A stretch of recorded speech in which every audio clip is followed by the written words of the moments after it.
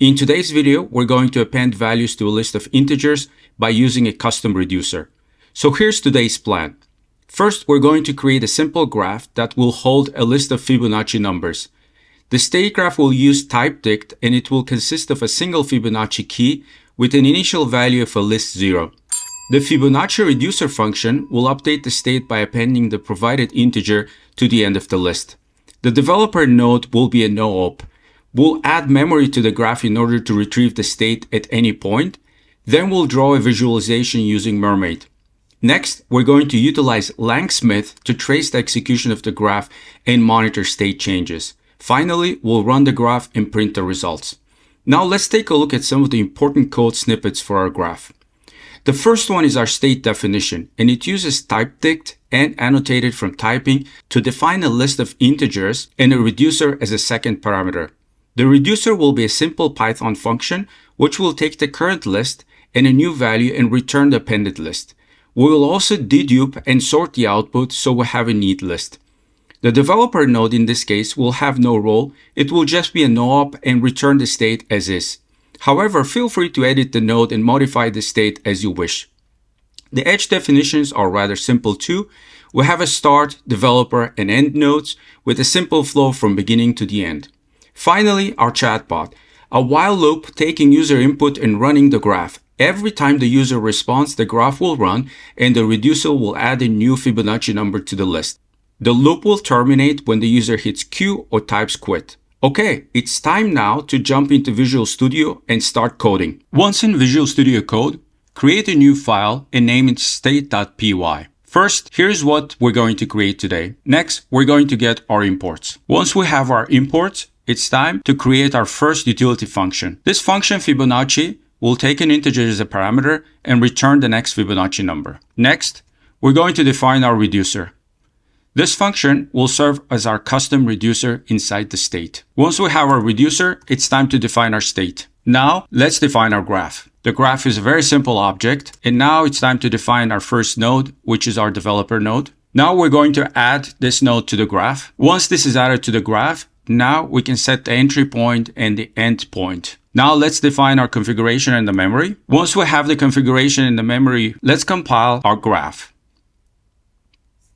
As you can see here, while we compile the graph, we pass the memory as our checkpointer. Let's provide the initial state and run our graph. We're invoking the graph with our initial value Fibonacci 0 and then with our config object. Let's draw a picture of our graph. Finally, let's run our chatbot. As you can see, this is a very simple loop and it expects user input. And when the input is one of quit, exit, or Q, the loop will end. Beyond that, it will invoke the graph with the Fibonacci and the next Fibonacci number. Let's save our file now and run it. I'm going to run this in the integrated terminal. Open the integrated terminal and type python state.py. And as soon as I run this, the first state is being passed 0, and this is the state it is returned by the reducer. For the next invocation, I'll just hit enter. And as you can see, the next Fibonacci number is set as 1, and it's 0 and 1. So the next one, of course, will be 1 because it's the sum of the first two. And because we're returning a set, it will return the same result effectively. But the next one will be a 2, 3, 5, 8, and so on and so forth.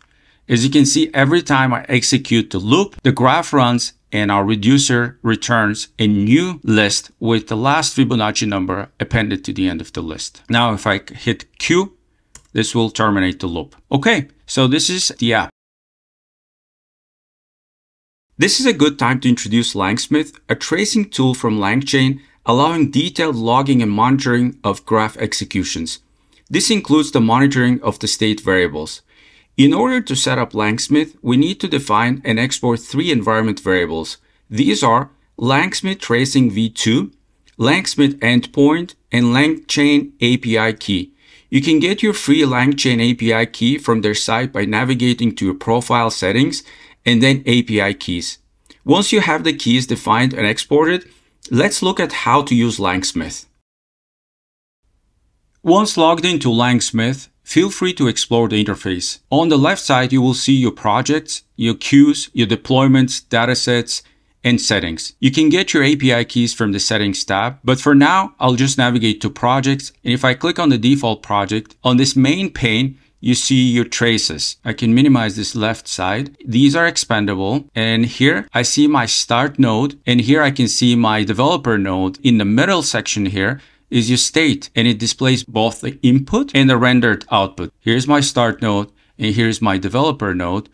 And here's the state during the input, and this is the state rendered at the output stage. What I'd like to do here is to start a new execution of our script and go back and forth between Visual Studio and LangSmith so that you can monitor and see how variables are changing and how nodes are being executed and how LangSmith is helping you trace your application flow. I will go back to Visual Studio Code and run the script one more time. Okay, so this was first invocation of our graph with the first initial number of 0. If we go back, you will see immediately the timestamp of the execution, and LangGraph will tell you which nodes executed with what value. Let's go ahead and execute our second number and just monitor LangSmith. As you can see, immediately the input was 1 and the output was 0, 1 as the list. The developer node didn't do anything, but the graph itself, the reducer, took that input of 1 and produced the list of 0 and 1. Let's go and execute it again. So this effectively is another execution of the graph, but the output will be the same. And we're going to go and do it one more time. And now our output in the state is 0, 1, and 2. Sometimes it does take a little while for the updates to trickle down. But as you can see, the input to the graph is 2. This is the next Fibonacci number. And the rendered output, or the state for the Fibonacci, as it's stored in the state object, is 0, 1, and 2 integers in a list.